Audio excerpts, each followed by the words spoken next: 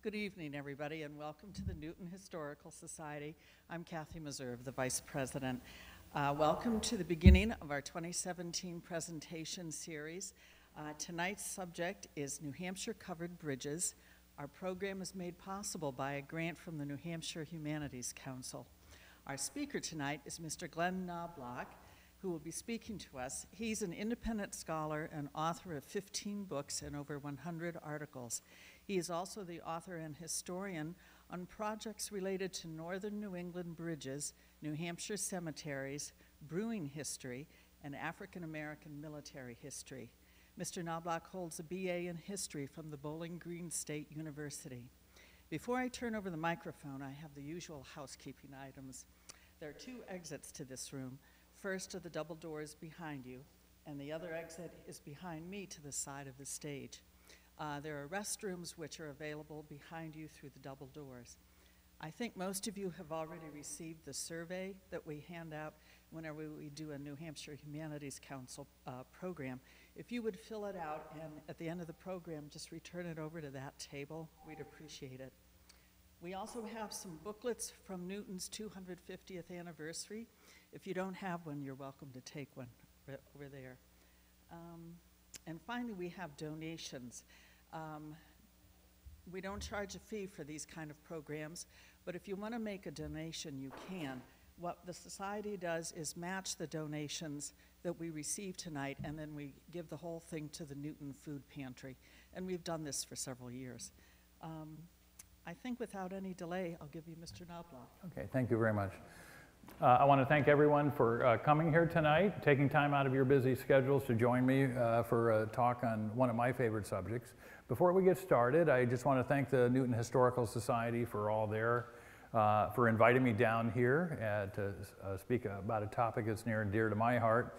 And I also want to thank the New Hampshire Humanities Council who helps fund this program. If any of you haven't checked out what their offerings are online, or if you don't get their brochure in the mail, please check them out. They offer hundreds of programs a year, presenters like me, covering a wide variety of topics. And the nice thing is they are entirely privately funded. There's none of your tax dollars at work. And as a result of that, all of their programs by mandate are free and open to the public. And again, I hope you'll join the Historical Society if you're able to make donations to their cause. It'll go to the Newton Food Pantry. I think it's a worthy cause. And last but not least, if you like what you see tonight, you're going to fill out a survey that'll give valuable feedback to the Humanities Council. We certainly appreciate that. And if you really like what you see, I'm going to give my one and only sales pitch. My book, New Hampshire Covered Bridges, for a donation of $22. It's yours. A great gift all around. And with that, we'll get into our topic. So let me start out by asking, how many of you like to visit New Hampshire Covered Bridges? How many of you have, so we got a pretty good crowd. How many of you have seen 10? How many have seen more than 10? Okay. Anybody seen 20? Got a couple? How about 30? Okay. 40? 36. Okay, you guys are the winners. Well, New Hampshire actually has about 60 historic covered bridges remaining. There were once about 400 in the state, so they're a valuable architectural treasure to us today. But not a lot of people understand the covered bridge and how it came to be. To us, in the modern world, they seem like quaint structures, don't they? They kind of seem like a barn-like structure. It really takes us back to the idyllic past when supposedly everything was easier, right?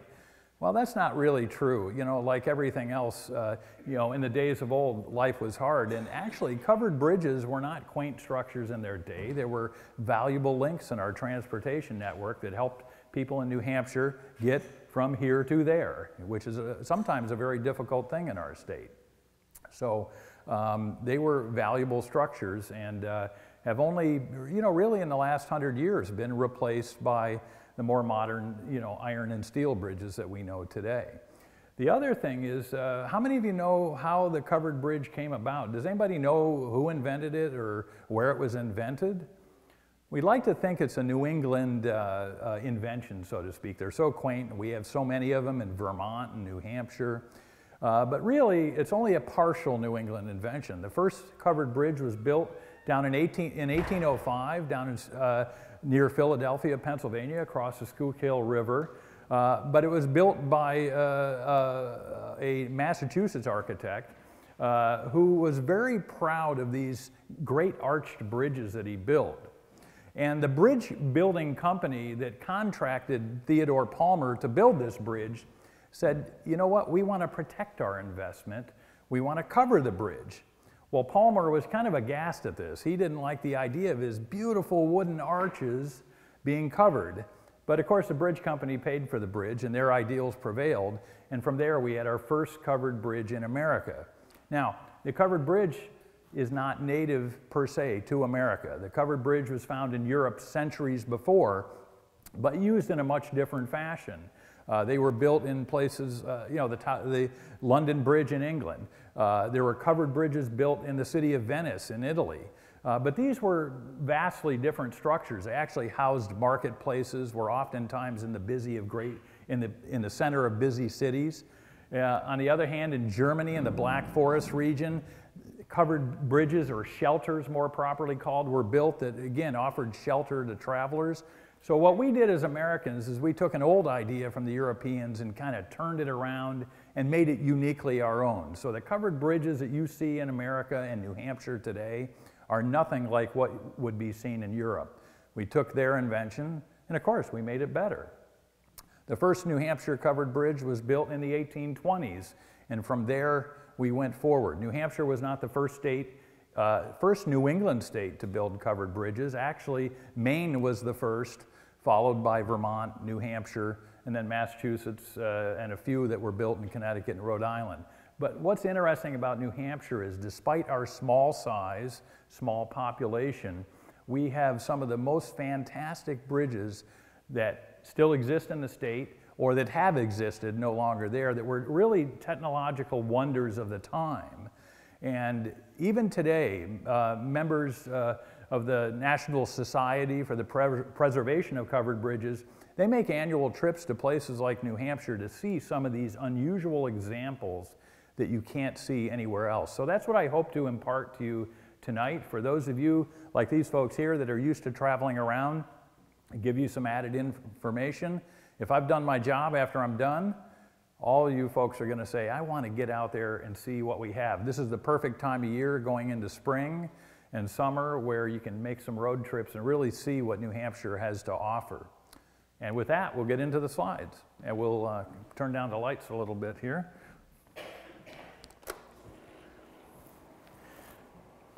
Everybody see okay? New Hampshire covered bridges came in many different forms. This is one of the more traditional ones, what we call the village-style covered bridge. And this is a Tucker toll bridge that crosses the Connecticut River between New Hampshire and Vermont. And this is actually from the Vermont side, and it's got the traditional sign up top here, walk your horses.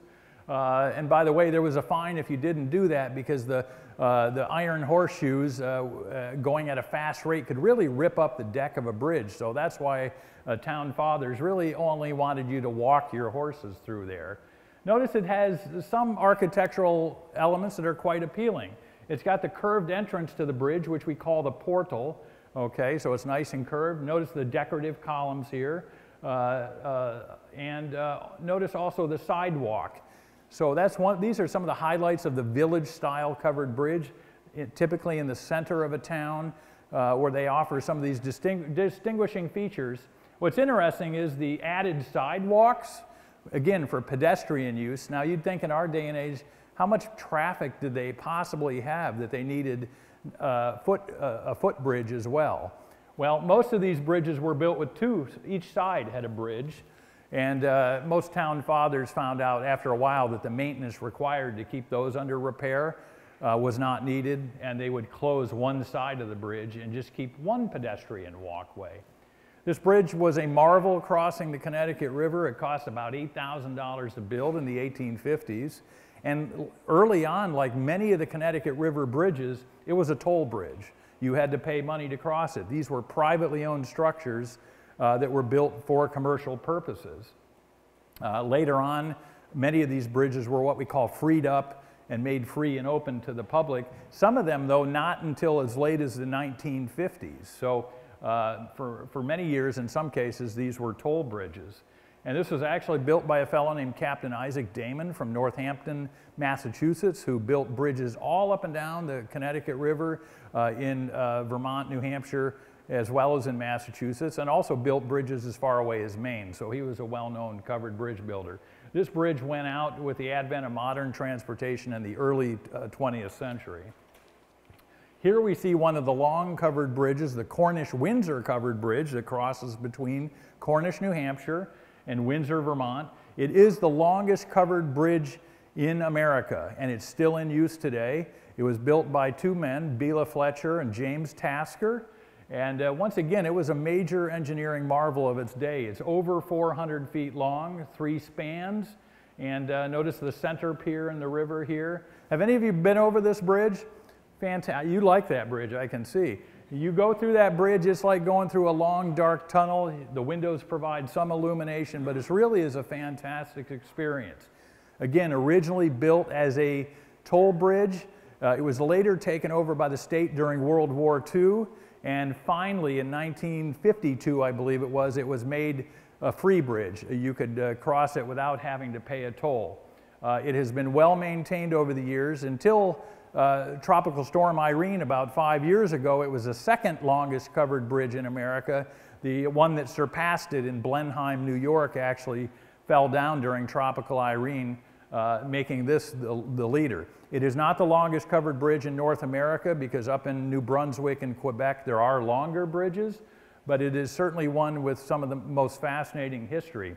And some of that history involves the taking of tolls in and of themselves. For example, like today, how many of you have an Easy Pass account when you're going on the New Hampshire Turnpike and stuff?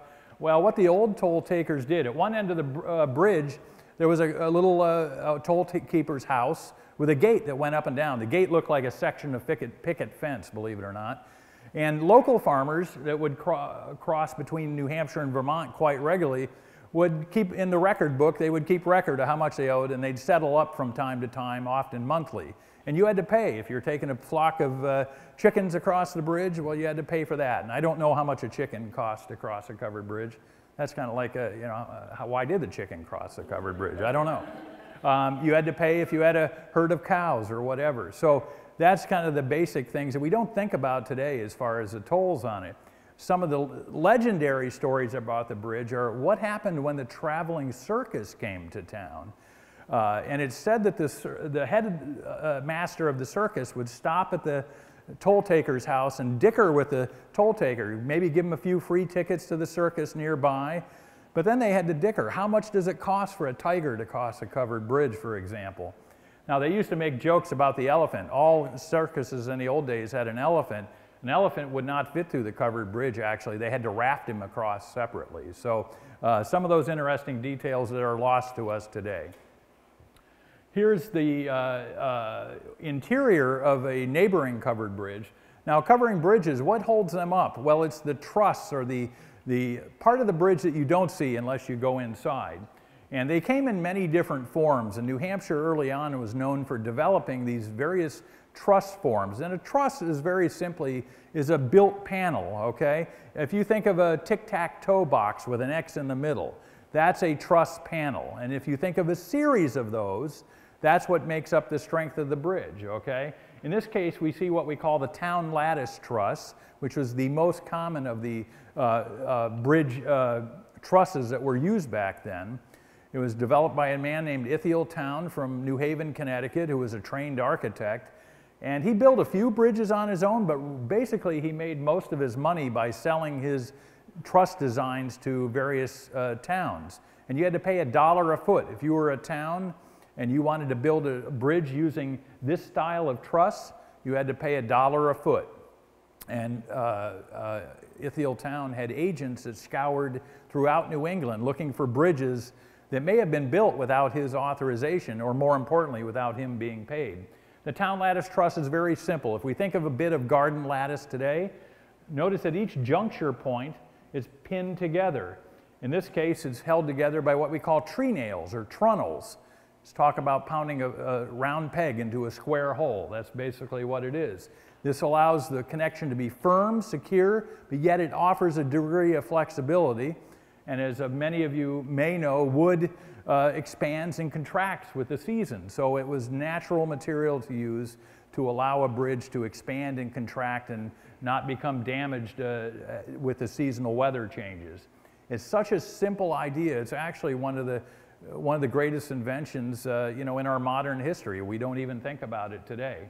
And offered a very strong connection. So I always urge people, when you visit these bridges, look inside them too. Don't just look at the pretty outside. Take a look at the structure and how they're held together, and you'll really be amazed at our old-time craftsmen. Anybody back in those days that could build a barn, which also used a lot of the peg-type construction, could build some of these types of structures. But what made them more difficult to build is when you're crossing a river like the Connecticut River, hundreds of feet long. That takes pure engineering skill. We showed you the longest covered bridge in New Hampshire. We're going to show you the shortest. By the way, I got to go back. I'm going to go back one here, a couple. We call this a New Hampshire covered bridge. It connects New Hampshire and Vermont, right? Most of you may not be aware that New Hampshire owns the Connecticut River right up to the high water mark on the Vermont side. In actuality, the two states and towns do share some of the maintenance, but New Hampshire, by and large, because of that ownership of the Connecticut River, pays about 90% of any bridge-related repairs and maintenance and stuff like that. So that's why we call any bridge that spans between New Hampshire and Vermont over the Connecticut River, it's a New Hampshire bridge. Anybody from Vermont? Okay, good, we're okay. We see the smallest one here. This is over in Langdon, New Hampshire, the Drewsville or Prentice Bridge it's sometimes called. It's only 36 feet long. And we look at that and we say, that's ridiculous. Why do we need a 36-foot long bridge? I could practically jump across there, right? Except, do we all know about spring runoff in New Hampshire? This was photographed in the fall when the stream was low. But if you picture it this time of year when the stream is high, well, that's what you get. So even the smallest bridges can be very important. And this was actually on a road called the Chester Turnpike heading north into New Hampshire in the western part of the state. It was, once again, not a heavily traveled road today, but back in its day, it was a vital link. When this bridge was out, farmers would have to make a 9 to 12 mile detour. That's losing a whole day of travel. For us, 9 to 12 mile detour today is nothing. It's an inconvenience. For a farmer or someone trying to get from here to there, it was losing a day's worth of travel and all that headache that ensued.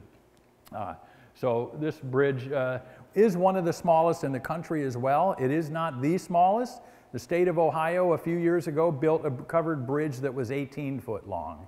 However, you know why they built that? They built that to say they have the smallest covered bridge. We built this in New Hampshire because we need that bridge. So that's the difference. And here you see the oldest covered bridge in New Hampshire. This is an older view of the bridge. It has since been repaired, but the Haverhill Bath covered bridge built in 1827 up in Vermont, up in the North Country there on the Ammonoosuc River. And this is an example of a village-style covered bridge, but in a much more rusticated fashion. The North Country bridges in particular were very barn-like in appearance, often painted red with white trim. Notice how the entry, the portal of the covered bridge really almost looks like a barn entryway. But notice it does have its added sidewalk here. This bridge took almost 3 years to build and cost somewhere in the neighborhood of about $3,000 in 1827 with a change of architects in between. So it was really a very complex structure. And once again, it has been repaired since this photo was taken. So it looks even better today. It also served up until about 2005 as a major thoroughfare in town where local fire and emergency vehicles had to use this bridge. Since 2005 flooding that occurred up in that area, they have since built a concrete bridge next to it. So even though this bridge is still open to travel, it's not nearly as heavily traveled as it once was. So this is a bridge that remained as a major artery or a major piece of our transportation artery from 1827 to 2005. That's a long time. And here we see another village-style covered bridge, and in my humble opinion, probably the most beautiful in all of New England, if not of all the covered bridges.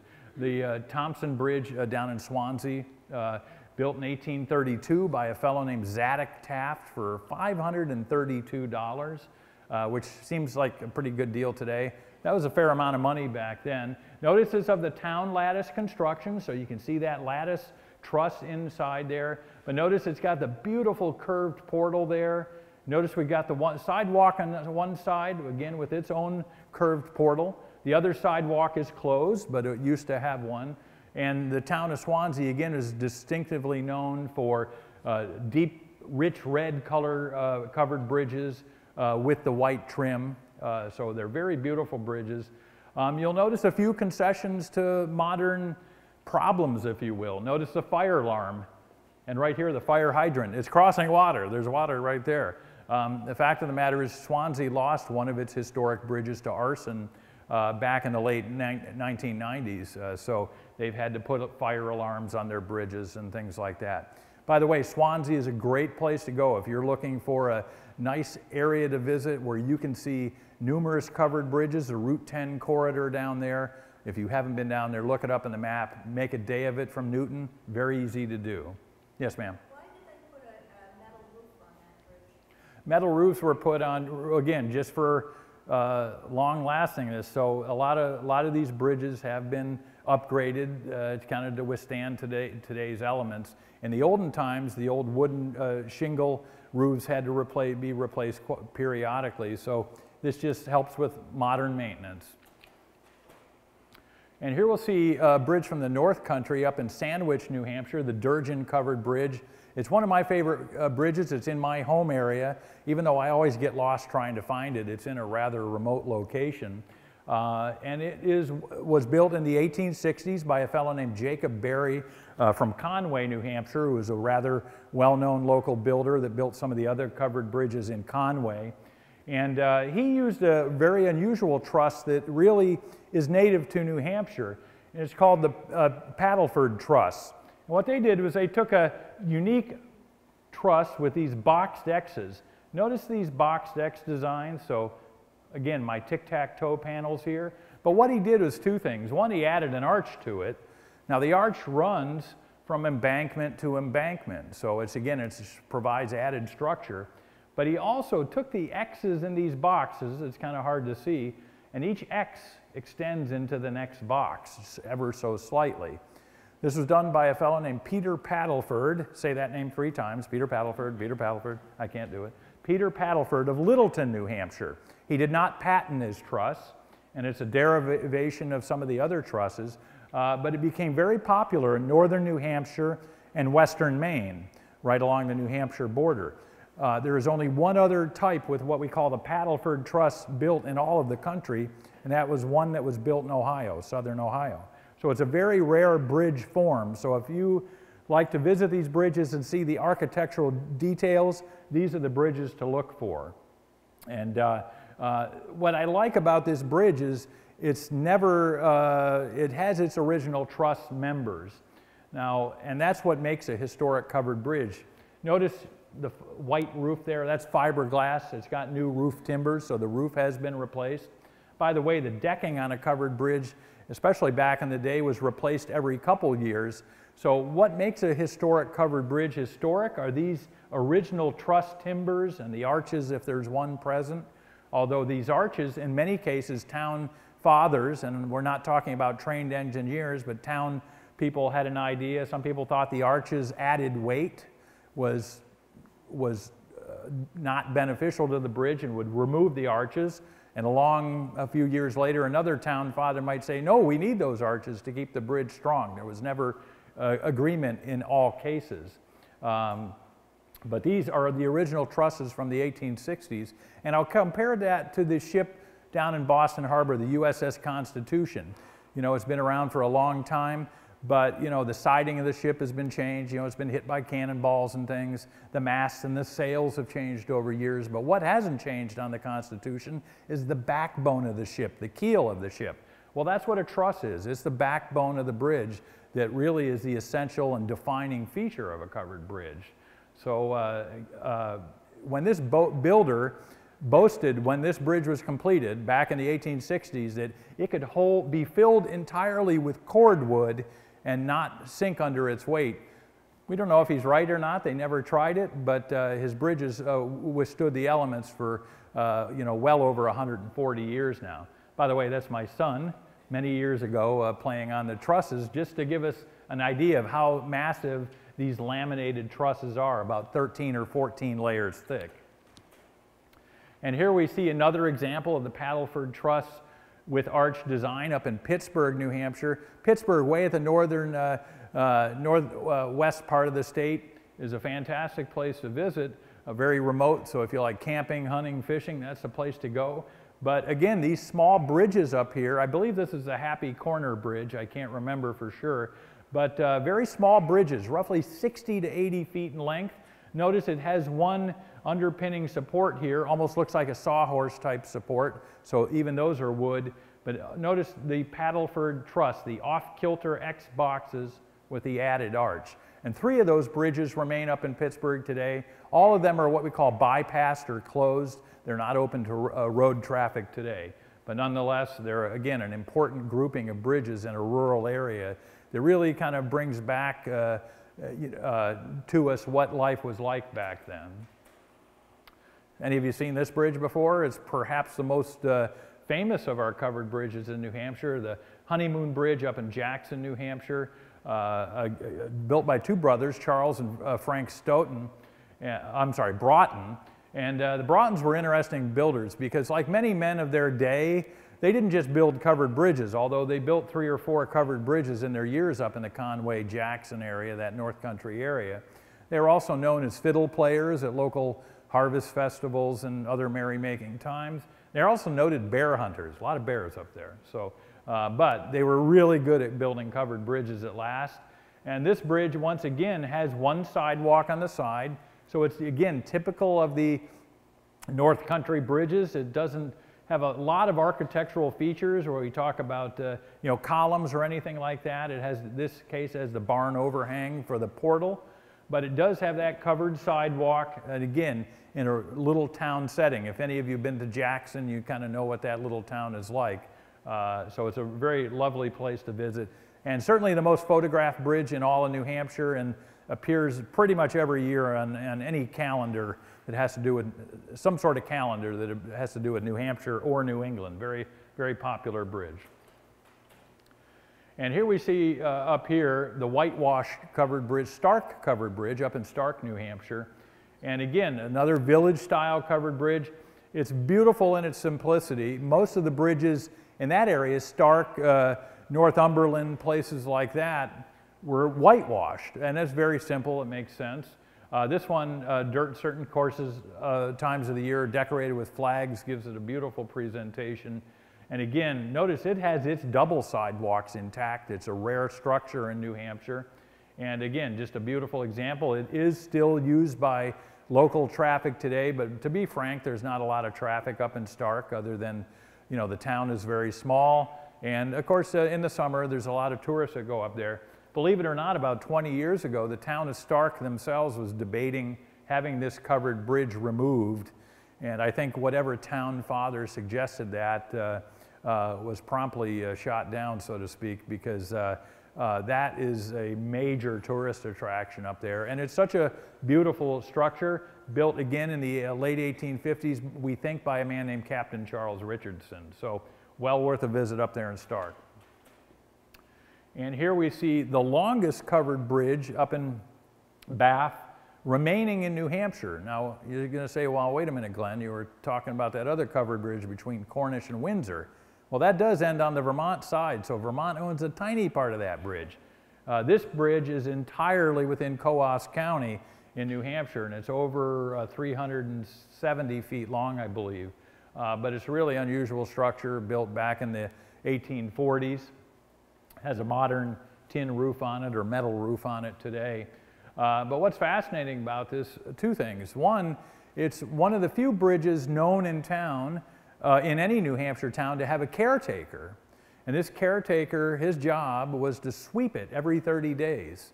I could never get my kid to sweep the garage, let alone trying to sweep a covered bridge. That's a big job. And usually it went to a retired fellow in town in his 70s or 80s that had to do that. So that was a big job. The other thing you'll notice about it is notice all the pier center supports under there. Those are a later addition. When this bridge was first built, there was one center support, but then the railroad came to town, and they had to find a place for the railroad. So what they did is they jacked up the bridge, and the railroad ran under the bridge. When the Boston and Maine left town and their tracks were no longer needed, the bridge was brought back down and settled right on those piers, and it has given the bridge added support. So this is the longest covered bridge entirely within the state of New Hampshire. And again, that Bath area, you want to take a trip, a little bit more of a commitment going farther north there, but there's three covered bridges right in the Bath area that are well worth visiting just for their size and their age. I kind of like this bridge. I think we're a little out of focus on that picture. That's better.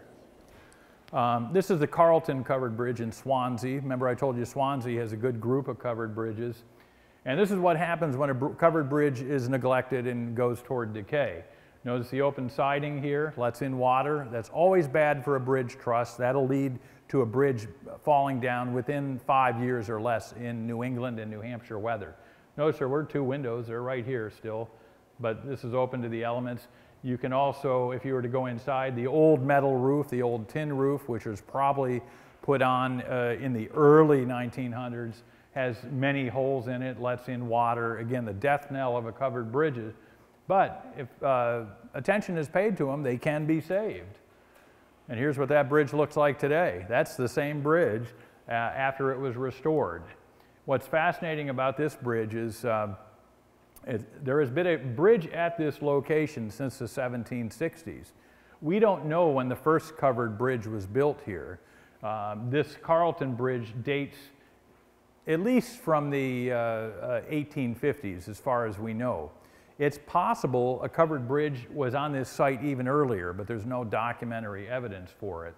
And this truss that it uses is a very simple, what we call a Queen's Post truss. So if you think of a simple deal like that, like many folks might use in their driveway to cover a small stream or something if they have to go travel over that. It's a very simple truss, one being used for thousands of years. And notice it has a slight camber to it as it crosses the river, a little slight arch design, part of that caused by the approaches that lead to it. So it's a beautiful bridge down there. And again, it's possibly the first covered bridge may have been built even before that time. And once again, notice its barn-like appearance, very typical of the kind of the rural style covered bridges as opposed to the village style. Simple portal without any architectural adornments. The portals were sized approximately 12, 13 feet in height, and that was said to accommodate a standard wagon load of hay in a rural region. So if you can imagine a horse-drawn wagon loaded with hay, it can get through that covered bridge. That would be the tallest thing going through it. So once again, Swansea, great place to see some bridges. Up in my neck of the woods, this shows a bridge also in decay, and this is a better view than what it looks like today, the Whittier covered bridge across the Bear Camp River in Ossipee. And again, this is that truss that I was talking about, the Paddleford truss. Notice how this bridge is in decline, the siding is gone. Now you'll notice that half of the bridge doesn't have siding. Covered bridges throughout New Hampshire, no one truly agreed on whether a bridge should be built and sided all the way up, as many towns did. Some folks thought that it only needed to be sided halfway up, that would offer enough protection from the elements. And some people left a strip toward the eaves to allow the structure to breathe and not be fully enclosed. So there was no one standard design for these. Sadly, this bridge was neglected by the town of Ossipee, so much so that it had to be removed. Now sits on the riverbank today, where it has sat for the last about 6 or 7 years, and it's slowly falling apart. We fear that we're going to lose this bridge, but there are constant efforts to push. No one has the money to pay for it. By the way that works is the state will pay the bulk of the money, but the town also has to contribute. And you know, in our recent economic climates, towns haven't always had the money to pay for these structures, and that is the case up in Ossipee. So this bridge, if you go up to Ossipee, you cannot see it today other than it's sitting on the side of the riverbank off its original perch. And you know, we see bridges in New Hampshire, especially our bigger rivers like the Connecticut River, in a wide variety of configurations. This is at Hinsdale, New Hampshire, on the lower Connecticut River, right near the point where it hits Massachusetts. And this shows the flooding that took place in the early 1900s, before 1907. This was approximately 1903 when this picture was taken. And this is actually Barrett's Island in the center of the Connecticut River. And the way this worked was we had one covered bridge, short covered bridge from New Hampshire going to Barrett's Island, which is totally inundated here. And then we had a longer covered bridge going from Barrett's Island to the Vermont shore. Moments after this picture was taken, this bridge was swept away and rode like Noah's Ark down the Connecticut River until it crashed into the riverbank. Luckily, they were able to save the structure. It was hauled back into place by many teams of oxen, so it was brought back. But this taught the state of New Hampshire a lesson, and by 1907, these bridges were removed. They knew that they had to build bridges higher above the Connecticut River so that things like this couldn't happen. You guys have all heard that phrase, the 100-year flood, and then we've heard about the 100-year flood the next year, and then 2 years later. So there's no such thing as a 100-year flood anymore, really. So this was an eye-opener for the state of New Hampshire, really. And they wouldn't fully get that message until the early 1940s, the famed 1938 hurricane that really brought on a lot of destruction and caused a lot of flooding, finally changed a lot of minds, especially on New Hampshire's larger rivers, the Merrimack and the Connecticut. Here we see the most complicated bridge ever built across the Merrimack River up at Boscawen, New Hampshire, just near Concord. It was built in 1857 by a railroad, a firm that specialized in railroad bridges, the Childs Brothers out of Henniker, New Hampshire. And it was based on a very unusual bridge truss designed by a railroad engineer named Daniel McCallum. He was an Army Corps of Engineer guy who never stepped foot in New Hampshire, but his design did. And it was a very complex truss with many different parts to it, probably unnecessarily complicated, but because of the way that truss was designed, it gave this bridge an old world look to it, and because of its arched look to it, they called it the Rainbow Bridge. Rainbow Bridge actually lasted for 50 years. Until 1907 flooding, which was a great time of flooding on the Connecticut and Merrimack rivers, brought this bridge down and turned it into matchsticks. But it's one of those bridges that really has that old world appeal to it. It's the way it was shingled, the way the truss was built, and the way it was covered. It really reminded many people of an old country covered bridge plopped down in the middle of New Hampshire. And here we see another unusual type of bridge. There are no types of this bridge anymore. This is what we call a double-barreled covered bridge. Now there are two types of double-barreled covered bridge, and by what we mean are two lanes, one for each side. You have a true double-barreled covered bridge that has a truss on this side, a truss on this side, but a third truss for added support that goes right down the center, okay? If you want to call it a faux double-barreled bridge, just has a wall down the center to make it a two-lane bridge, but that center support is not giving it really any extra support. Now this is across the Sauhegan River in Milford, New Hampshire. This picture was taken in the late 1930s. I like it for two reasons. One, it's one of the last photographs taken of the bridge, and you think, why in little Milford, New Hampshire, did they have that much traffic? Did they need that? Well, they actually did. There was a big stone quarrying area, so they were carrying heavy cartloads of stone and crushed rock across this bridge, so it needed to be very strong, thus the double-barreled covered bridge. The other thing I like about it is it really shows, in the village covered bridges especially, the communal nature of these structures. Notice all these postings on here. You know, these would be for local wares for sale, snake oil medicines, a circus coming to town, garage sales, who knows, whatever you can think of, that's what's posted on these.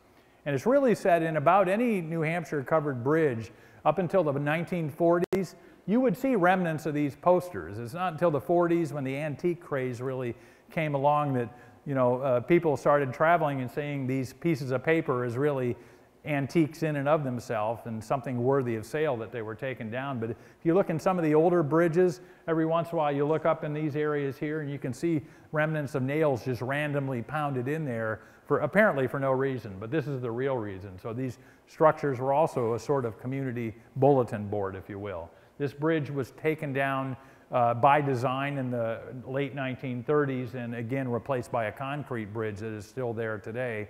Again, so just so the town doesn't have to maintain the covered portion of it. And here we see one of the most unusual covered bridges built not just in New Hampshire, but all of New England.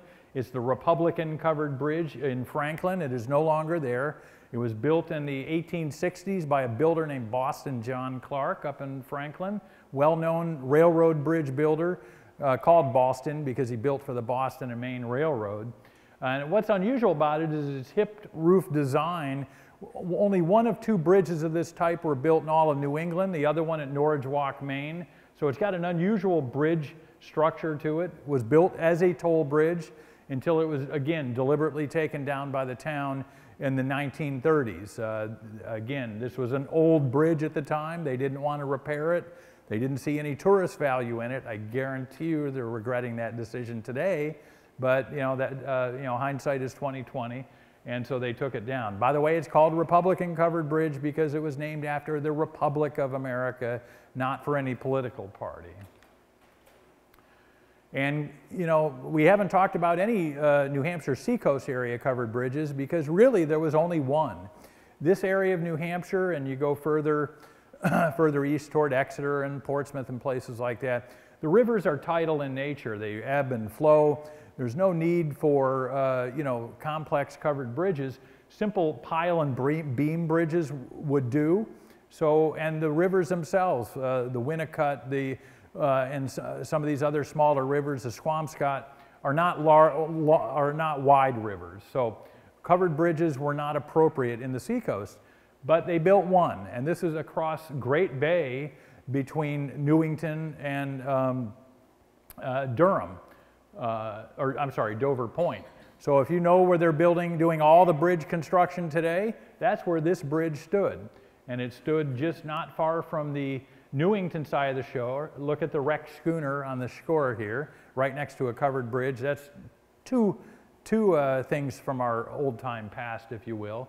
They built a double-barreled covered bridge. It was intended originally for the Portsmouth Railroad, so it had two different rail lines going through it. Eventually, they converted it one rail line and one pedestrian and later automobile traffic. So very unusual, and a support separating the two. This bridge, by the way, is deceptive. It looks small. It was over 300 feet long. And it's a combination covered bridge. You had the pile and beam bridge, you had the covered bridge. In the middle of Great Bay, you had a swing bridge that would open up to let ship traffic through and stuff. It's probably the most unusual covered bridge ever built in the country, or one of the most unusual in its setting, if you will. So it's almost very close to being an ocean setting. Not quite, but very close, not far from the mouth of the Piscataqua River. And this bridge lasted until the 1930s when the General Sullivan Bridge that is still there today, crossing, was built to replace it. So unusual structure. And there is a toll bridge for that structure. You know how busy that area is today? Can you imagine it being kind of this bucolic? It's just hard to imagine, but there's a toll taker's house there. You had to stop and, again, pay the toll. There's an automobile going through there, an old postcard view. So reminds us of what travel once used to be like. The other covered bridges that you could see in this area was this bridge in Newmarket, New Hampshire, across the Lamprey River. And this is yet another type of covered bridge that was once common in New Hampshire. With the loss of this bridge in 2005, there are no more remaining. These are what we call the factory covered bridge. Remember, all the mills in New Hampshire, anywhere there's water, bodies of running water, there were mill complexes. And these mill complexes were built on both sides of the river. So they had to have bridges, and they were almost always covered to allow workers and the materials that were used in the mills to pass back and forth between various parts of the factory. Okay? In this case, it has a town lattice truss that only goes halfway up. All the remaining covered bridges in New Hampshire, including this one, I visited. This is the only one I couldn't cross on foot. I was too chicken to do it because you can see all the holes there. It was deemed unsafe. They were actually converting the mill place there to apartments at the time, and the bridge was closed, but a worker let me in without authorization. And he said, "You can walk across if you want. I'm not going to do it." And I got about 10 steps in there, and I said, "You know what? I'm not going to either. I'll just have to confess I'm not going to do it." And with good reason. A few years later, this was washed away and is no more. It actually, the mill owners, when they bought it, they fought with the town. The town wanted them to preserve this covered bridge and use it as part of the revamped structure. They didn't want to do that. You know what? They won in the end because they waited long enough where it fell down on its own. But it's a shame because it was the last of that type of covered bridge left in New Hampshire. We see bridges in different combinations. Up in Pennacook, New Hampshire, across the Merrimack, at a difficult bend in the river, you had the twin bridges. And originally, they were two covered bridges. There's a small island in the center, but there's just enough of a difficult bend there that you couldn't have one contiguous bridge, so they built two, and they just called them the twins. The first twin, very early on, was struck by lightning and destroyed, and so they replaced it with an iron bridge. And that bridge lasted, covered bridge lasted into the 1950s, until it too was struck by lightning and burned, and also replaced by an iron bridge. So the twins up there, we often, is what we call them. Here's another type, the railroad covered bridges, okay? Now, remember we were talking about covered bridges. What it really means to cover a bridge is to cover its truss. We don't care about the pedestrians or the railroad traffic. It's that the trusses themselves are covered and protected from the elements. And this bridge is an example of it. As far as we know, the last of the pedestrian railroad bridges. So this is the Boston and Maine Railroad in Rollinsford, New Hampshire. This is the little farm lane up here that a farmer had to have access from one side of his fields to the other that were split by the railroad. And so the Boston and Maine in the early 1900s built this bridge for him. Notice how it was boxed in or covered bridge. Its trusses were covered. I don't know if that bridge is still there today. I last visited it about 7 years ago. My guess is that it's probably not there anymore. But so big or small, the idea of these covered bridges, the truss part that's covered, they were very important, even to the local farmer. And it made this bridge last about 100 years, which is pretty amazing when all that is a wooden structure. You can see it's in a pretty bad shape there. Railroad bridges, though, people don't often think about those, but today people also come to New Hampshire because we have more railroad bridges in the country than anybody, and that's not hard to do because there's only one other railroad bridge in the country outside of New Hampshire, and that's in Vermont. New Hampshire has, I can't remember, 5 or 6 left. These were once quite common all across America, just like pedestrian and horse-used covered bridges. Railroads too resorted to covered bridges. Now it's kind of strange to think about because when you think about the cinders and all the smoke coming out of these locomotives, you think a covered bridge would not really be appropriate, but they were actually used. Some of them had different various forms of ventilation along the top of the roof line to allow for them. This is the most complex railroad bridge ever built in New Hampshire. Crosses the Merrimack River between Bedford and Manchester. And it uses a lattice truss that is 3 layers thick. And it's a major engineering project. What I like about this is it's probably one of the first covered bridges photographed in its construction. That's the photographer's tent right there. So these pictures, this is real-time pictures when this was built in the late 1850s. And here's the portal to that bridge. So it's a beautiful railroad bridge. Notice it's a double-barreled covered bridge, but not a true because there's no truss down the center. They didn't need that because each truss on either side was 3 layers thick. So that's important. And notice the beautiful columns here, the dental work on the trim here and stuff. It really was a beautiful bridge. What's interesting though, these signs are telling passengers they got off on this side of the river, then they had to walk across the bridge to get to the station house on the other side. And they used to have to tell the ladies, lift up your skirts so they don't get singed by the cinders that are in the railroad bed and in the surrounding area. So it's an unusual setup, and nobody's ever been able to tell me why they didn't have the station on the other side. But my guess is that had to do with a dispute between whether the station was in Bedford or Manchester. So this is a railroad bridge, one of two left on the Sugar River down near Warner, New Hampshire. And remember, we talked about the portal of a standard covered bridge, about 12 feet high. This is over 20 feet high. I believe this is 23 feet high. Again, enough room to accommodate a locomotive.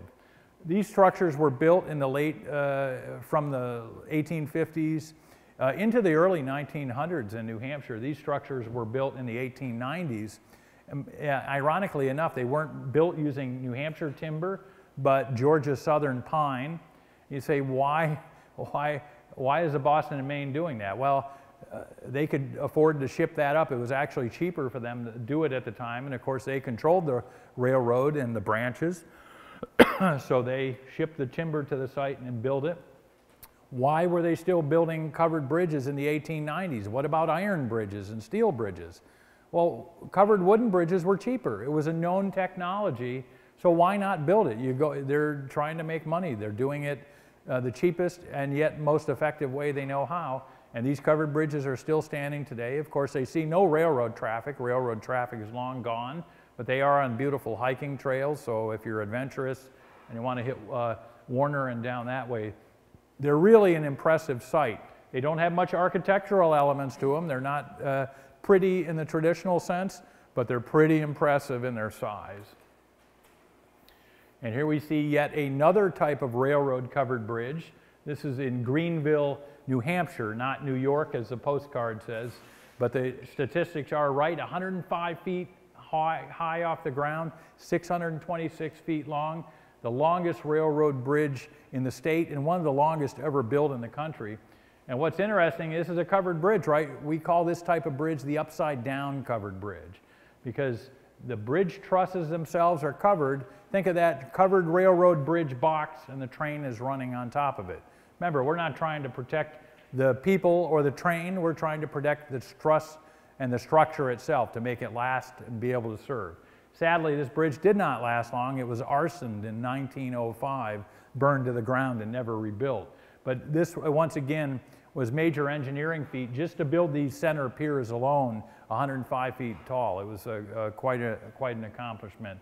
Well, we had similar bridges like this elsewhere in New Hampshire. The High Bridge in Claremont, New Hampshire was another example. That was later replaced by an iron bridge, and you can still see that today, but when you go under that bridge, you get an idea how tall these structures were built off the ground. And of course, we already talked about the twin bridges up in Pennacook. Hooksett had the triplets, and we've got 3 railroad covered bridges built in succession, again at a bend in the river in Hooksett, New Hampshire. Each of these bridges were a little over 270 feet long. In between, they were separated by little iron bridges. And once again, a known technology, the cheapest solution, yet most effective solution. The first twin triplets were built in the 1850s.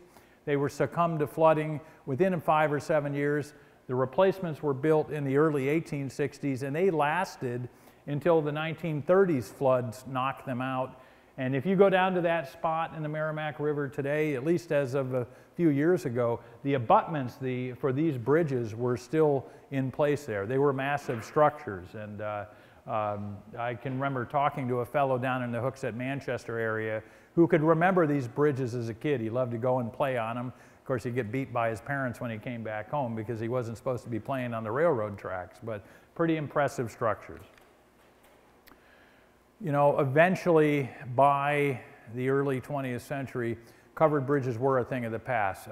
Iron bridges came along by the 1870s, not long after steel bridges came along, but still they were being built. The last covered bridge built in New Hampshire for purely commercial reasons was about 1912 up in Columbia crossing the Connecticut River. Now there were later covered bridges that were built. Hancock Greenfield built a covered bridge in 1932, but they wanted it for tourist reasons. They could have built any kind of bridge, but they said for tourist reasons, we want a covered bridge. Their covered bridge is considered historic today. It has over 3 tons of metal in it though. So it really is a composite structure, wooden on the outside with mostly metal truss.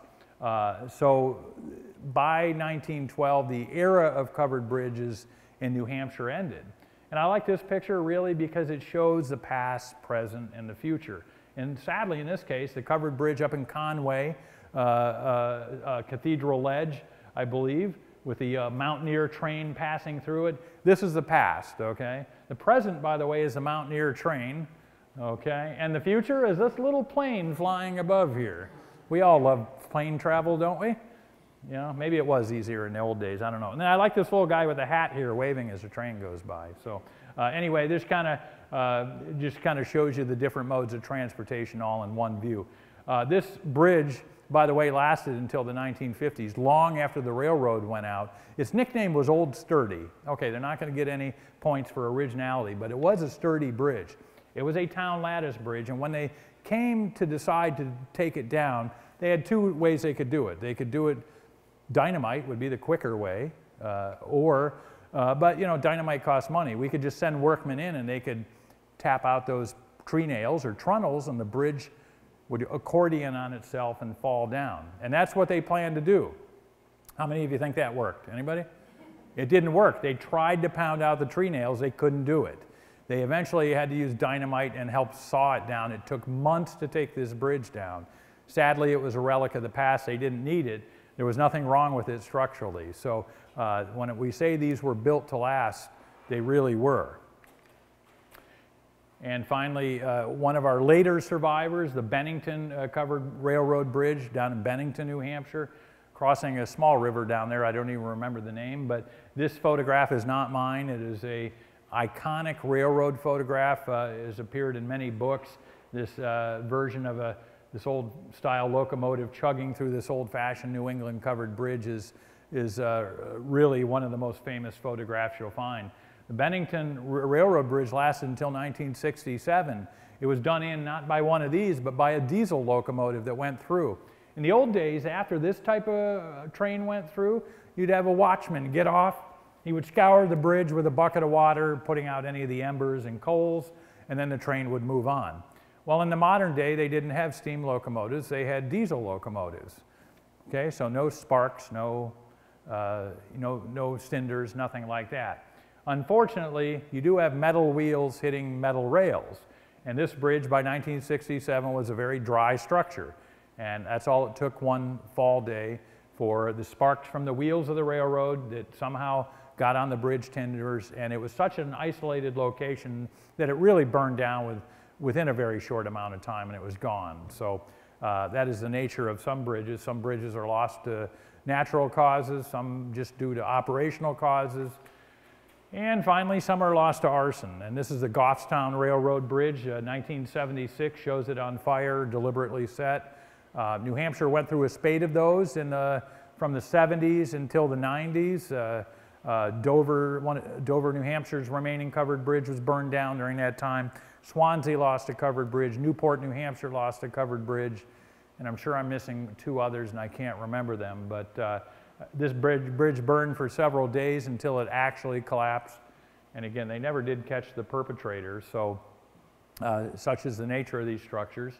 But it's still an impressive sight. You can see the town lattice through the fire there. This is a rather famous picture also of this structure at the time. As we talked, New Hampshire has about 60 historic covered bridges remaining today. By the 1970s, New Hampshire finally determined that these are structures that we want to save. Up in between the 1920s and the 1970s, many covered bridges were taken down by individual towns. They were seen as eyesores, nuisances. We want the new iron or steel bridges that supposedly cost less to maintain. We now know with the effects of lead paint and stuff like that, that was not true, but properly maintained, these bridges could have lasted longer. Of course, many of them were not in areas that could stand modern modes of transportation, big fuel delivery trucks and semis and things like that. So some of them had to be retired. But finally, by the 1970s, the New Hampshire Department of Transportation realized, hey, we got to save some of these structures. And that's what they've done since then. And New Hampshire Department of Transportation is actually recognized nationwide as an expert in covered bridge maintenance and repair. To this day, many other states come to our state engineers seeking advice and expertise in how to preserve their covered bridges. So that's yet another way the small state of New Hampshire contributes to saving these architectural treasures that we have. So with that, I hope that I have inspired you to get out and see what New Hampshire has left for covered bridges, and I'll open it up to questions if anybody has any. Anybody have any questions? Yes, ma'am. Is there a list someplace? There is a list. You can actually go online. The New Hampshire Department of Transportation actually has a list online of the current covered bridges. I should say that when I say 60 historic covered bridges, there's probably closer to 100 covered bridges if we think of replica covered bridges that many towns have built over the last 10 years. Some of them what we call recreational covered bridges that you can find on local golf courses and things like that. So, but if we look at the truly historic structures, and I think that number is about 60, so, but go online to the state DOT website, they'll have a listing. Yes, ma'am? Yeah, if you go to the tourist information, they have the map of New Hampshire, and they have a list of all of the waterfalls, and then underneath it, they have all of the bridges, and on the maps, they have the little covered bridges all over there. Cool. Yeah, so yeah, the state wants people to come and visit them, and they make it very easy, and you can, there's a lot of material online, and several books that are published on it as well. My book is the only one that covers past and present and kind of shows you what's there today and what was there yesteryear, so to speak. So, any other questions? Well, yes, sir? That was the towns that were doing those. We didn't have a state highway department until roughly 1915 or whatever, and even then they were looking at the bigger process of building roads. So most covered bridges really, up until the 1950s, were really town owned and maintained. After the 1950s, the state had to get more involved in, as bridge building became more complicated and more expensive and stuff like that.